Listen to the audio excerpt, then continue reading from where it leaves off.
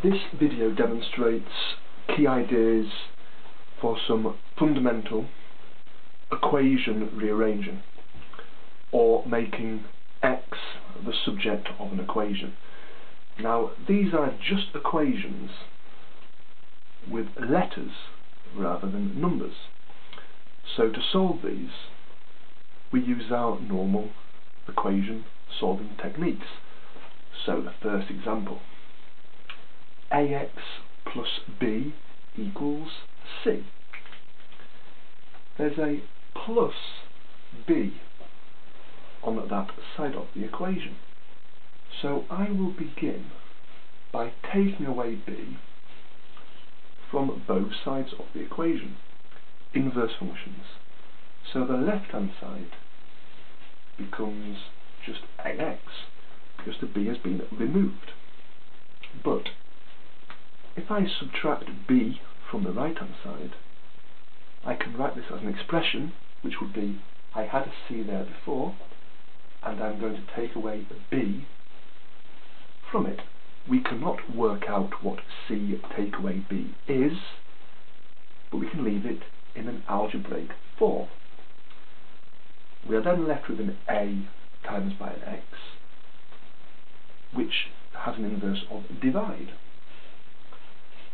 So I divide by a to leave x equal to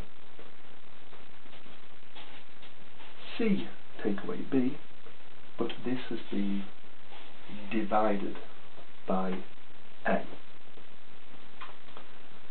And that is an equation in terms of x and has been successfully rearranged. Now the second example begins with an x take away a p all over a. Now the general routine is to look at the thing which is most complicated and in a sense what's been done last. We took away p and then divided by a.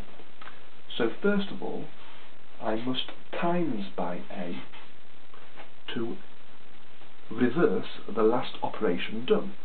If I times by a, the left hand side becomes x take away p, because I've cancelled out the divide by a, but the right hand side becomes d times by a. And then to finish off, I have an x take away a p, so I must add a p. Inverse functions, x equals d times a plus p. So we have successfully rearranged two equations.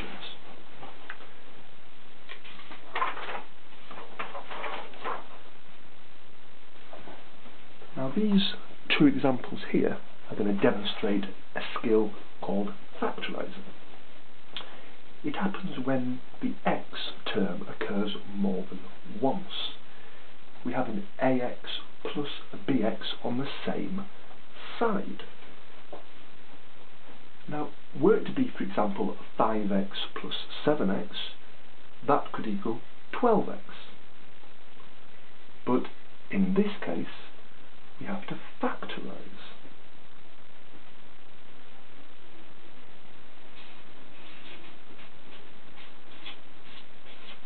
So we have worked out a plus b times by x. This equals q. We then have a coefficient times by an x. We can then divide by the entire coefficient. So we end up with x equal to q all divided by a plus b. We don't need the bracket down there, but we could as well put it in. So, once again, when the x term appeared more than once on the same side, it was factorised, and then we divided by the a plus the b.